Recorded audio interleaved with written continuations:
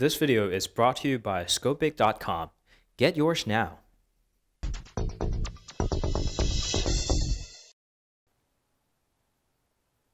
Hey guys, welcome back. This is Phil from Key.com, and today we're going to take a look at the Galaxy A5 2017. It's already been 3 years. It started with the 2015, 2016, and then it's already 2017, and it's back with the new design. It's not exactly new. It looks mostly like the Galaxy S7 with the minier version of it. And I have to be honest, I never actually liked the design from the beginning, but as I use it as a daily driver, it's gotten better. It's one of those designs that actually grows on you. Although this still isn't the design that is exact my taste, I think this is a pretty well designed, well balanced, built with the good materials. And also it's got an IP68 water and dust resistance, which is very hard to find at this price point. I still think the camera size is a bit imbalanced. I think it only fits the A3.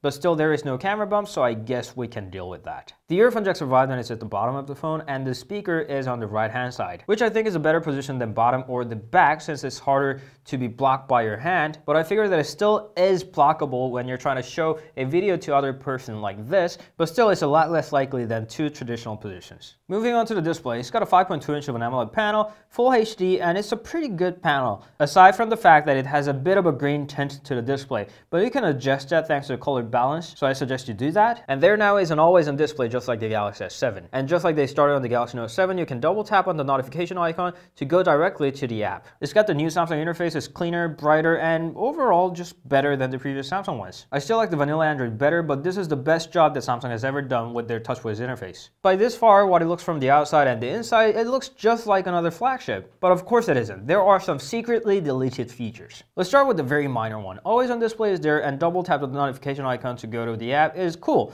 but there is very limited number of the layouts. For calendar there's only one, and even for the clock there's only two. And the part that makes me mad is that these don't even cost money. You could have just left it there, but Samsung had to delete that much. And the second thing is the haptic feedback. When you tap on that button or when you're typing on this stock Samsung keyboard, you don't get the vibration feedback, so you just don't have the same experience. And while I'll admit that it's a good camera, it's missing the OIS that was available from the last year's model. And also you don't get to have the notification LED, which is even available for the Galaxy J7 Prime. And there could be some minor features that I wasn't able to find that is gone. But if it were all the deletions, I wouldn't have even liked the phone. There are some features that Samsung has secretly added up to the phone. Starting with the sensors, it's got 20 sensors. I know that's not a lot, but comparing that with the ever so little number of sensors that the last year's model had, this is abundant. For the first time, it's got a gyro sensor, so you can use that to Pokemon Go AR mode. Next up is a Smart View. You can cast or stream your screen to the bigger screen, like your television. And now there's a secure folder built in, which you can use to securely put your apps to it. And the best part is that it duplicates the app. So you can have a Messenger with a different account, and you don't have to worry about it because it's a totally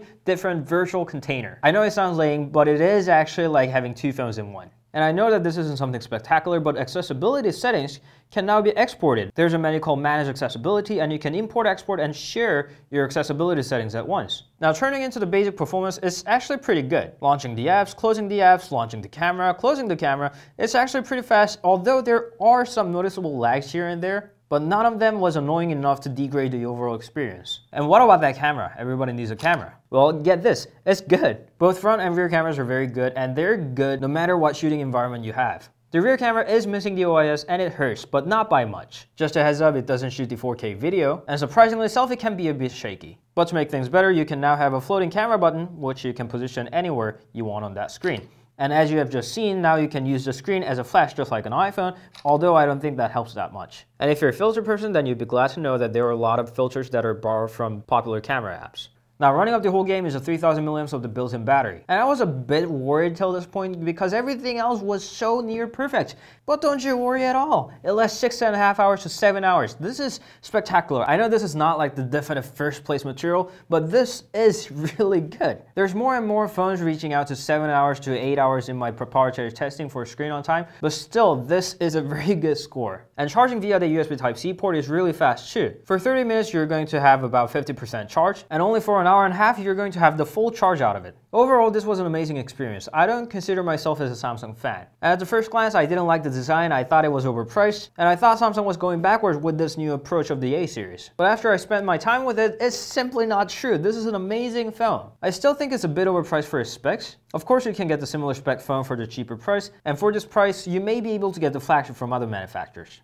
But this is one worry-free phone that you're gonna get. It's water and dust resistance, it's got amazing battery, it's got a stable software, good camera, great build quality, and Samsung's gonna update this software for at least 2 times. Now I'm convinced that it's worth it. For the 420 bucks or I don't know, 470 euros that you're spending, I think it's totally worth it. Don't simply look at the specs. This is very well balanced, very stable, and very dependable phone while it's not as expensive as the S series. I don't like the price either, but it's worth it. Thank you always for watching. I hope it helped. If you have any questions, please leave them down in the comments. In the meanwhile, you can meet us on Instagram, Facebook, Twitter, and Google+. And we'll see you guys later with the great balanced phones like the Galaxy A series later on. Thank you always for watching. We'll see you guys later. Ciao.